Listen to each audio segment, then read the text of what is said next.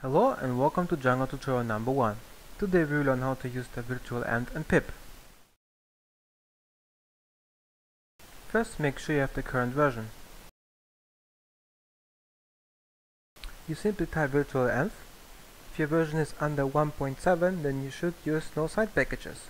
Then your environment will be clean and won't have any system default packages.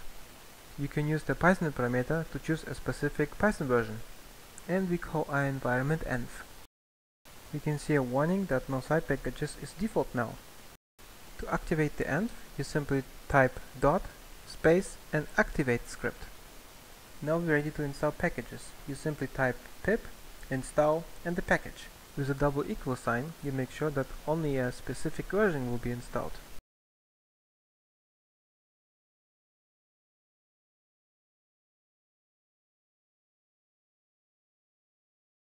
If you typed only the package name, then the current version will be installed.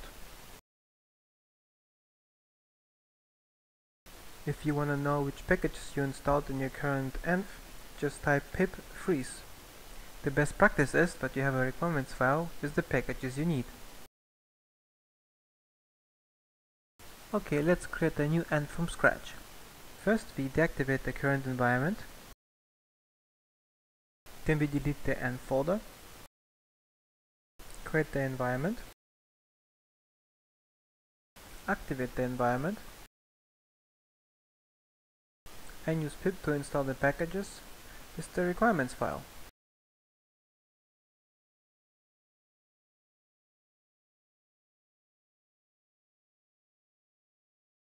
Now you're ready to run Django project.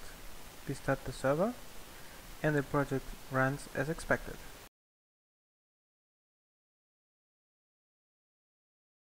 With this, it's also very easy to reproduce the environment anywhere and anytime. Thank you for watching. Any feedback is welcome.